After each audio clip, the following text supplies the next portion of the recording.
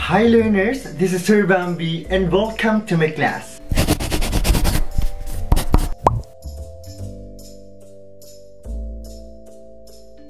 In this video, we will learn about the different parts of the system unit, and let's start. Let's start with the motherboard. A motherboard is the main printed circuit board in a computer. The motherboard is a computer's central communications backbone connectivity point, through which all components and external peripherals connect.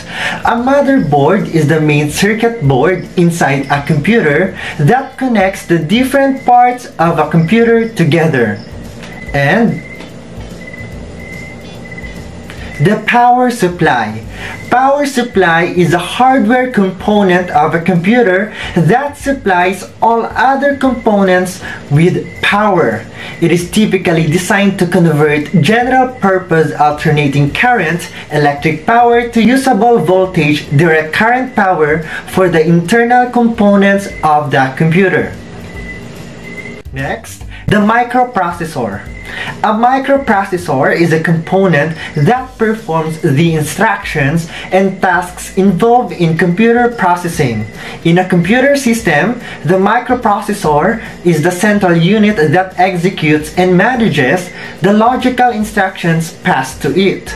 It is the center of your computer which processes instructions and communicates with outside devices, controlling most of the operation of the computer. And we have the hard disk drive. The hard disk drive is the main and usually most substantial data storage hardware device in a computer. The operating system, software titles, and most other files are stored in the hard disk drive. The hard disk drive is commonly called as hard drive or hard disk. It is a non-volatile storage device which stores digitally encoded data on a rapid cylinder rotating platters with magnetic surfaces. The video card.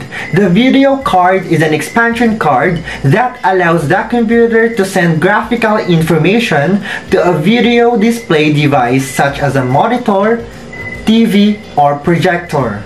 The video card or a display card is a circuit board in a computer with specialized hardware optimized for displaying high-quality graphics at a high rate of speed.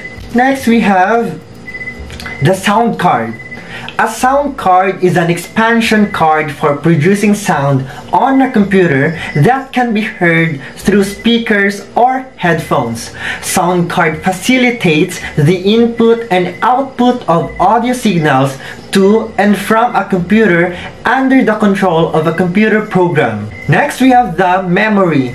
Computer memory is the storage space in the computer where data is to be processed and instructions required for processing are stored. Memory is a temporary storage area which holds the data and instructions that the system unit or PC needs. Then we have the random access memory. The computer random access memory or RAM is one of the most important components in determining your system's performance. RAM gives applications a place to store and access data on a short-term basis. It stores the information your computer is actively using so that it can be accessed quickly. RAM is the main memory of the computer. It can be accessed randomly, where any byte can be accessed without touching the preceding bytes. We have the read-only memory. The ROM or the read-only memory is a permanent type of memory. Its content are not lost when the power supply is switched off. The computer manufacturer decides the information of ROM and it is permanently stored at the time of manufacturing, which cannot be overwritten by the user. It is a memory used to store programs that boot the computer and perform diagnostics. Ports are openings at the back portion of the system unit where you can connect all the other external devices.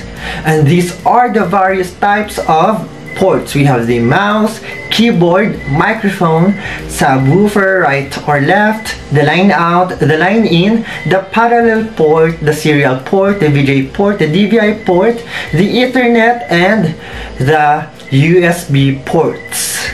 And that ends our lesson for today.